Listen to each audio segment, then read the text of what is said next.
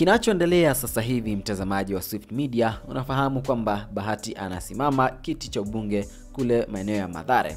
Na basi unafahamu kuna wasanii wengi sana ambao wametokea kule na wengine wanasimama. Tulishuhudia Willy Paul akisema kwamba anasimama na bado hajazungumza tena. Ekodida anasimama kiti cha MCA, na basi watu wengi wamejitokeza na kumpongeza Bahati, wale ambao wanamfahamu tangu akiwa mdogo, ikiwemo Mr. Seed. Mr. Seed ametupia ujumbe fulani kupitia mtandao wake wa Instagram, ujumbe ambao umemkumbusha Bahati mbali sana. Unafahamu kolabo ya kwanza ambayo ilimtoa Bahati, au ngoma ya kwanza, ni kolabo ambayo alipewa na Mr. Seed ya Wangu, na mpaka sasa hivi maintain jina pale juu. Sasa Mr. Seed ameshare picha kupitia mtandao wake wa Instagram akimpongeza Bahati na kuandika hivi: Bahati Kenya, I will not talk about our growth because no one doesn't know about our struggles growing up.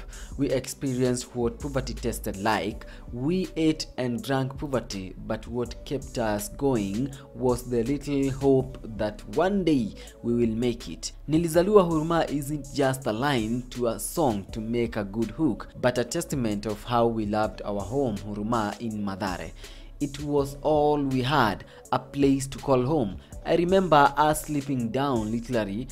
You shared with me your vision for the people and how when you get blessed, you will like to bless others. You are not a politician but a leader. I pray the people of Mathare get to know how your intentions for them are pure. I support you, my brother. Bahati for Mathare, MP Mathare 2022.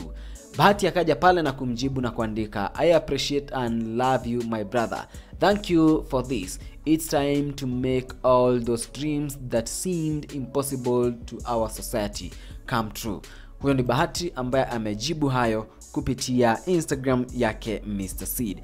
Huu ni upendo mkubwa sana, kwa sababu unafahamu kuna wakati ambapo Mr. Seed alikuwa give up na akasema kwamba amewacha mziki, na huo ndo wakati ambapo Bahati alijitokeza akamchukua na kumsign katika record label yake ya EMB Entertainment, na Mr. Seed akawa amerudi kwa game stronger, na mpaka sasa hivi pia Mr. Seed maintain jina pale juu na kuachia mangoma back to back, kama ngoma yake ya hivi karibuni ni collab ambayo alishirikisha Miss P. Sasa hii inaonyeshana wazi kwamba undugu ni nini. Ukianguka ndugu yako anakuinua, ukianguka upande mwingine ndugu yako anakuinua. Anyway, hii inakufunza nini mtazamaji? Hiyo mimi kwangu inanifunza kwamba ni vizuri kuishi na watu vizuri na kuhakikisha kwamba hawapotezi wale ambao unahisi kwamba wanakuletea mafanikio kwa maisha yako. Sasa hivi Bahati anasimama, Mr. Seed ndio huyo amemsupport. Maoni yako ni yapi? Niambie hapo kwenye sehemu ya comments, lakini subscribe ili kupata taarifa mpya kila wakati.